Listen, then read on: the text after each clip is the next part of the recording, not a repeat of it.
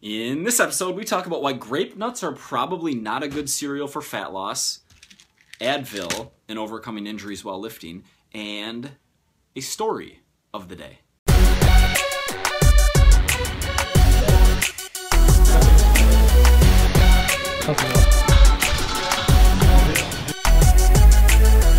Hello everybody, welcome to Equals and Alternatives episode 85. I'm your host Mike Vacanti, and today we are reviewing Grape-Nuts. Post with 10 grams of protein with milk. See Nutrition Facts panel for more details. Coming at you from Gary's den, which has nice lighting. He's outside working, so I didn't want to shoot this outside. It's actually a pretty cool room here in my last week in Southampton. What else is new? It's Monday. It's like 6 o'clock. I really missed the show over the weekend after shooting, 4 per week 2 weeks ago, 4 last week, try and get 5 out this week. I'm having fun with it. Got a good workout in today. So I did my first pull day. I did my first day that was the same as the day where I hurt my neck last week. Doing weighted chin-ups, squeezing out a last rep on my first set of 5 reps. So it was on the 5th rep. And today, what I did was I skipped weighted chins. So I still don't have full range of motion. I can't go back left very far. Otherwise, I feel a shooting pain up my neck, kind of from my shoulder blade up to there. So what I did was, for one, I didn't take any Advil yesterday. This is probably just me being an idiot. I don't know that the body has physical or mental tolerances to ibuprofen in such a short period of time as 1 to 2 days, but I didn't take any yesterday and then took 4 about an hour pre-workout today, thinking that I would feel the effects more or not feel any pain more by not taking it yesterday. And then I actually have my gym bag right here. So I did that, and then after my warm-up, I warmed up super thoroughly and rubbed on, do I have it? Got chalk, not that. Yeah, this icy hot balm, which I'd been using BioFreeze for a while, which is cheaper. I get it online, and I hadn't used icy hot in a while. I actually like the feeling of this. Both are good, but just kind of to numb up my upper trap, my mid trap, under my shoulder blade.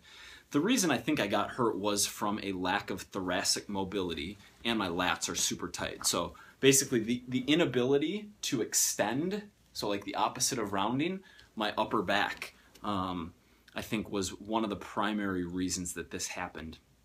So what I did was I didn't do RPT style chin-ups. Instead, I started with a dumbbell pullover for 4 sets of 10, just to actually just stretch my lats out and get that overhead range of motion and work them a little bit, and followed it up by another hypertrophy series on an overhand grip lat pull down, and kept the weight at like 80 to 90%, focused on tempo, and really didn't push it, and that felt good.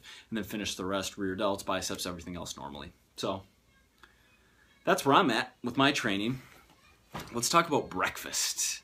Breakfast cereal. And what we're gonna do, so grape nuts and Cocoa Puffs.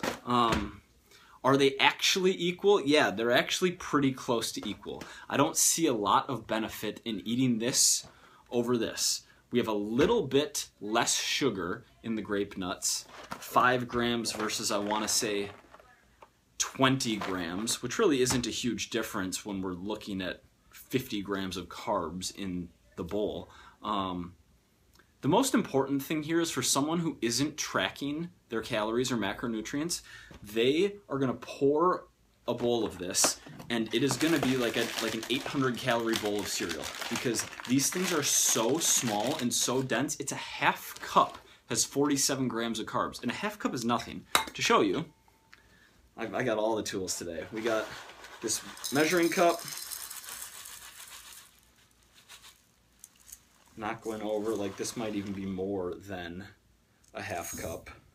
But if you're doing a normal pour, you're gonna pour, oh, we're not gonna get it with this lighting. I thought the lighting was good. Like this is nothing. This is like a quarter bowl of cereal.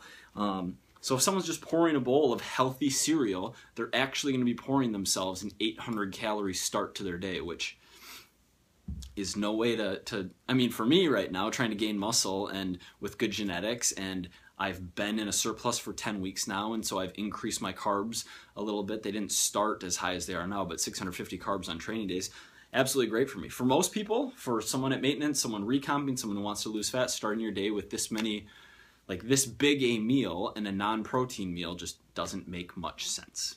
Unless you adore Grape-Nuts. Let's, this is actually interesting to me because density, even for someone who's tracking, there's a psychological factor to density, meaning you know that you're getting 200 calories or whatever you're getting in the bowl of cereal, and seeing it be like this much food versus this much food is a real difference. So 3/4 of a cup per serving, 2 servings, that's 3 times the volume in the Cocoa Puffs. 1, 2, I'm even erring on the side of like under pouring. 3. Like, one of these is a full bowl of Cocoa Puffs, and we have like a few bites of Grape-Nuts. Anyway, that's interesting. Fiber is also something going on here. We have 4 grams in the Cocoa Puffs, 7 grams in the Grape-Nuts. Eat a salad every other day and put some veggies in there, and you're going to be fine on fiber. For our alternative, I don't have an alternative.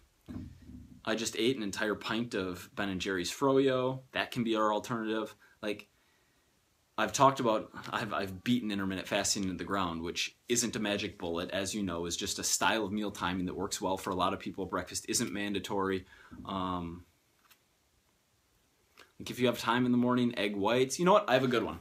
Muscle Milk now has Pro Series, I believe they're calling it, where they are selling single serving Muscle Milk containers that have 40 grams of protein, 7 carb, 3 fat. So that's actually perfect because we're in the 200 calorie range, except we're getting 40 grams of protein, low carb, low fat. That's also fortified with micronutrients like cereal. Like when we look at this list, that's so sad. I'm sorry, I just wasted 3 seconds of your life. But we're getting some iron, we're getting some vitamin B6, we're getting a few vitamins and minerals, but we're getting that in Cocoa Puffs too, down across the board. Vitamin D, riboflavin, niacin, folic acid. We're getting all of that stuff in cereal. Muscle Milk also does that too. So there's an alternative. Or just eat cereal if you really like cereal, but be smart about it. All right? Completely forgot. I'm rusty today. I forgot a question of the day. Let's see if I can think of one on the spot. What do people ask me often? We did the how do I set up my macros recently. Man, it's a one-take show and I'm completely blanking. It's pretty funny. Walking to CVS earlier today, I saw this. It looked like a brother-sister, like an older brother, younger sister, like 19, 15-year-old, something like that going on, but she was giving him a hard time about this peppered beef jerky he was eating, and I like walked by the part of the conversation when he was like 14 protein, 5 carb, 1 fat, blah blah blah, and like putting it in her face and then explaining what macros were, and I just chuckled to myself. Story of the day. Remember, your body is still counting macros even if you're not.